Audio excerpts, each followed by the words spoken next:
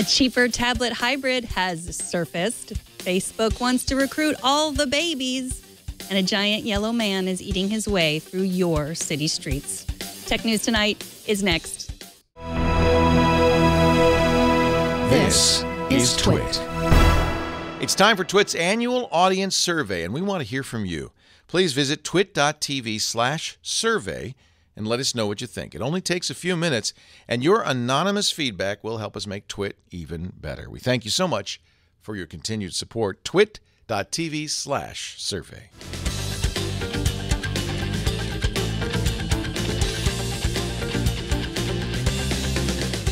This is Tech News Tonight, episode 306 for Tuesday, March 31st, 2015.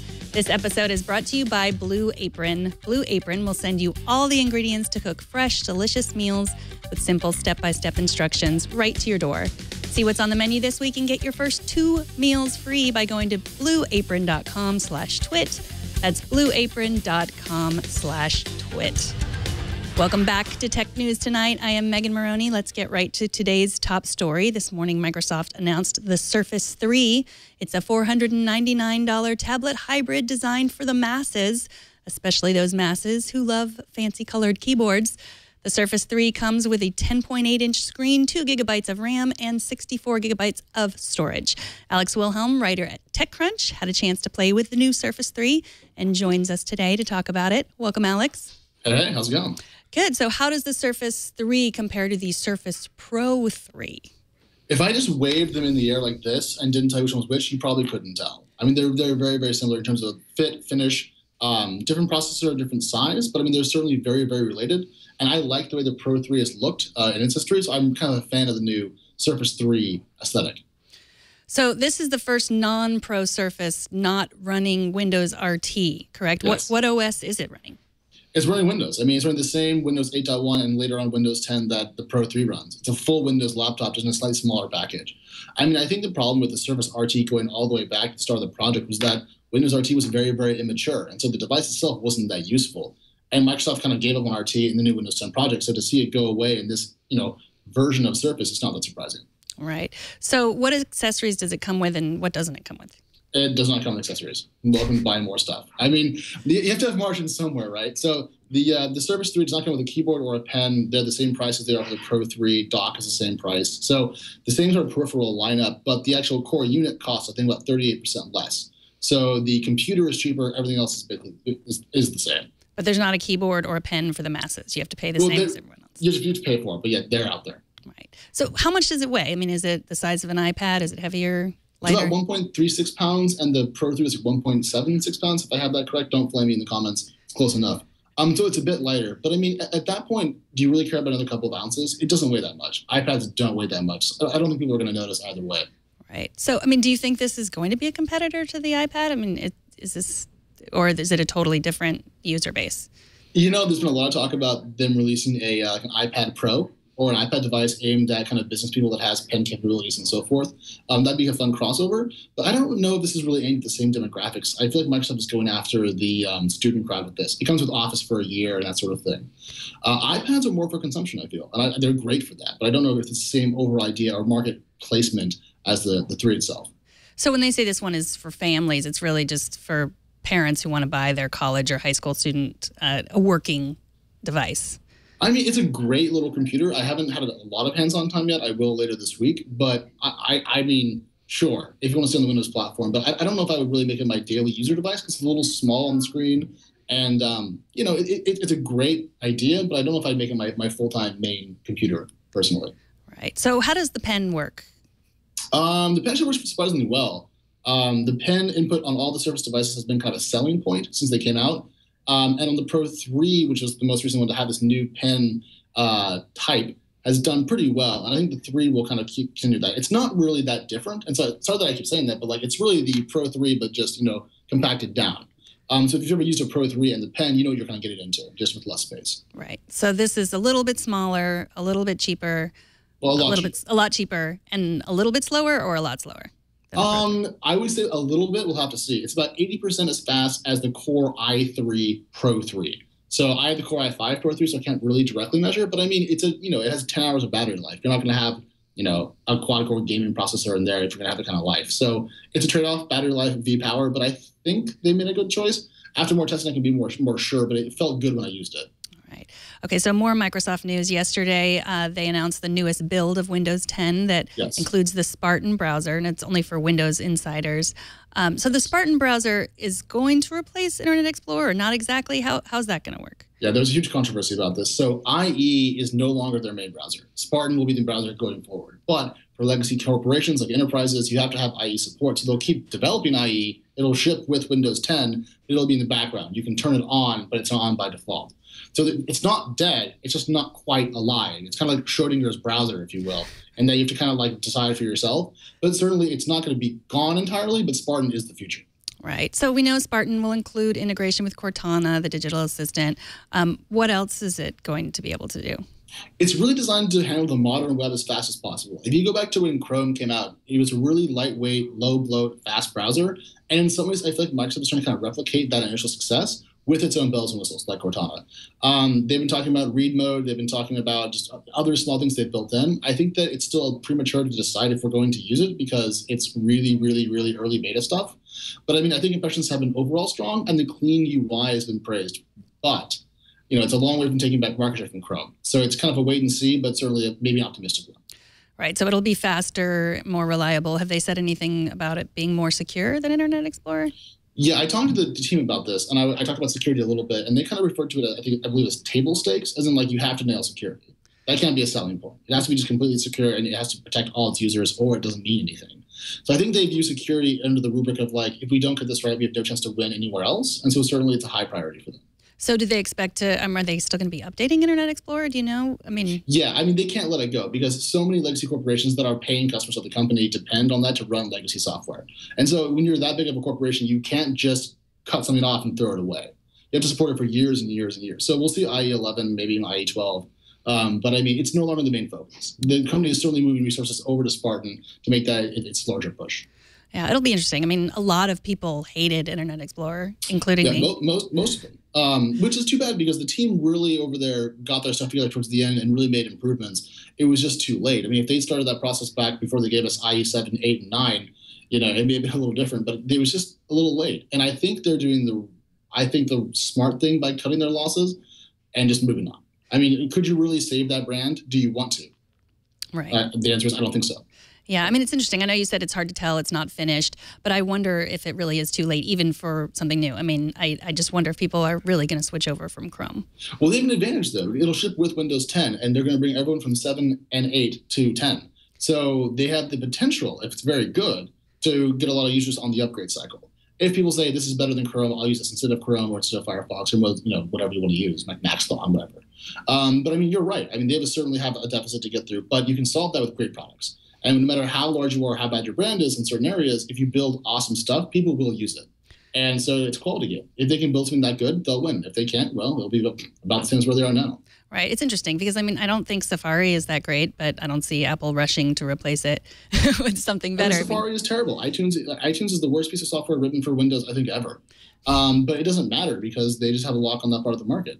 Right. And we all use Spotify now anyway, so who really cares? Exactly. Except for if you want to listen to Taylor Swift. Right. And that's what we have YouTube. Thank you, Google. Right. So I want to move on to another story. It's been brewing over the past few weeks, ever since someone accidentally sent the Wall Street Journal an internal FTC report. The report implied that some members of the FTC wanted to bring an antitrust case against Google. This was back in 2012. But they somehow were convinced not to bring that antitrust case. Now, last week, you covered Google's response to the Wall Street Journal's criticism of the way Google influences politics.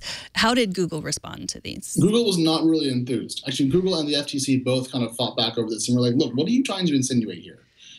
First of all, going back to the accidental thing, the FTC appears to be very embarrassed having accidentally sent this out. Initially, people in the media were like, look, this was an accident. This has to be, planned. But there's been enough kind of backtracking and hemming and hawing. I wonder if it actually was a mistake. But what you're seeing here is a really small fraction of the overall documentary process over the FTC. This is one subgroup of the FTC's partial and redacted points. Now, they were relatively strident, but this was the office that does kind of anti-competitive investigations, if I recall correctly. So the fact that they were worried about Google is not that surprising, but other parts of the FTC advocated against suing them or against further legal action, and that's kind of a 1-out in the 5-0 vote. I don't think we have enough new stuff here to precisely pinpoint who was right and wrong, but I think that to call Google kind of a specter that haunts the U.S. government is a bit much. I mean, yes, Google is rich, but so is ExxonMobil. So, Right. But then, I mean, the way Google responded was interesting. It was more to shoot back in like a journalistic way. Wall Street Journal is owned by Rupert Murdoch, by News Corp. What about your influence? It's, just like it got a bit childish. Well, there were GIFs involved. I think this is the new thing. I think large corporations are trying to use GIFs to, make themselves seem a little more fun. As you can see on the screen now, there's a crying or laughing or sad or happy baby. I can't really tell. But there were a number of these, and they were trying to convey, I think, just derision and a complete lack of faith in the reporting that was going on because it was, in their view, this is their view, not mine, it was slanted. And so they made a Rupert Murdoch joke. They pushed back on a quote-by-quote basis, trying to show that this is, fatuous and incorrect. But, I mean, we usually didn't see that. Usually companies would respond with a no comment or a very bland comment, not a exculpatory blog post with GIFs of children. I mean, it certainly had a different tone. There's the second one. And I wonder if they were just trying to be like, look, this is so stupid that we won't even deign to give it the usual response that we do. So we're going to do this instead. And if that's the case, then, go for it, Google. Have your fun.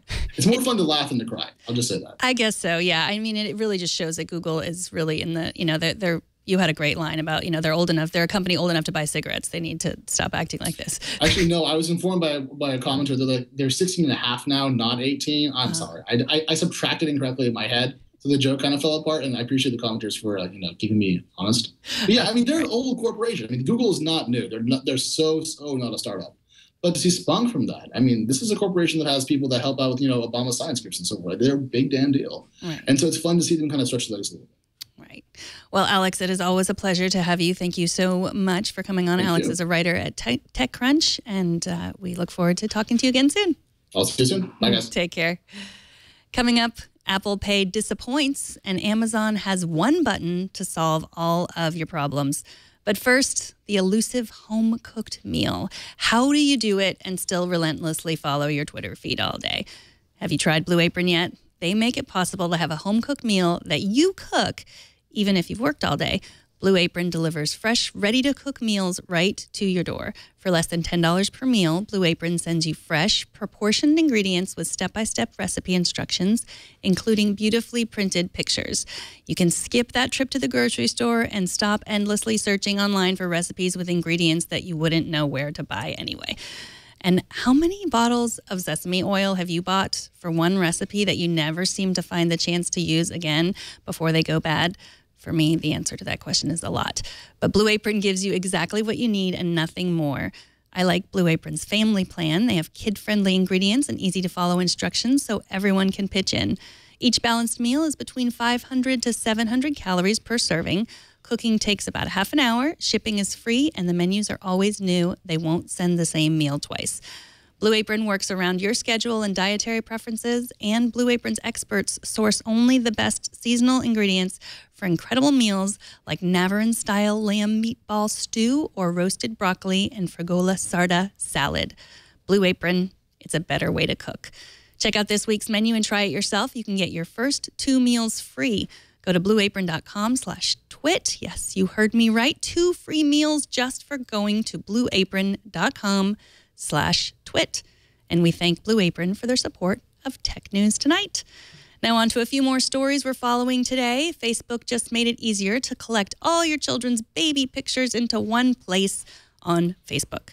The new scrapbook feature announced today allows you to tag your child in photos to help you organize and share them, not only with your friends, but with the friends of your child's other parent, as long as you and that other parent are in a relationship on Facebook.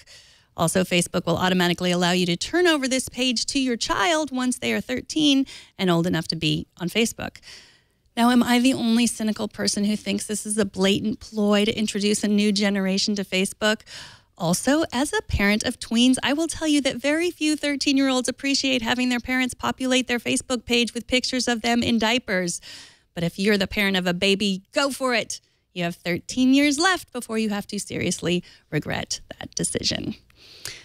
Bloomberg reports that Apple Pay might not be as successful as Tim Cook claims it has been. According to a survey by Phoenix Marketing International, Apple has created a demand that cannot be filled. Nearly 50% of Apple Pay users visited a store that was supposed to take Apple Pay, only to find that once they tried to pay, machines either weren't working or weren't ready yet. And in other Apple news, Buster Hine from Cult of Mac reports that the U.S. Patent Office granted Apple a patent for a technology that would allow users to unlock a phone with facial recognition. That means that someday soon, iPhone users will be able to ditch Touch ID for a selfie. Now, Android phones already allow you to do this, but Google says their version of this technology is less secure than a password since it will work with someone who looks like you.